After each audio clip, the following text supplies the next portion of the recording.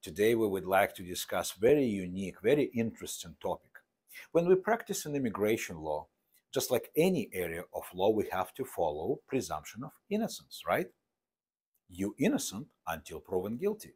In immigration law, more and more we observe situation when it looks like immigration ministry itself applying presumption of guilt.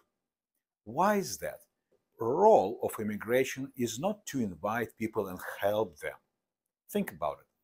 Their role is to restrict influx of immigrants to any country. That's why borders exist, right? That's why selection system exists. That's why all this criteria exists. If you think about it seriously, the role of proper immigration counsel is absolutely critical because we need to understand how it works before we proceed with your case. So, how it works? Why is presumption of guilt and we call it that way? Well, because immigration has a checklist and they're just looking for a reason on that checklist or on your background or anywhere in your story to reject you. You're guilty until you prove yourself to be innocent. This is a very unique concept. If you have some questions, ask us, order consultation if you're unclear, or if you have something to say, please comment below.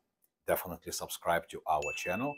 Definitely go with referral to anyone you think can benefit from this video, and share and like and stay safe.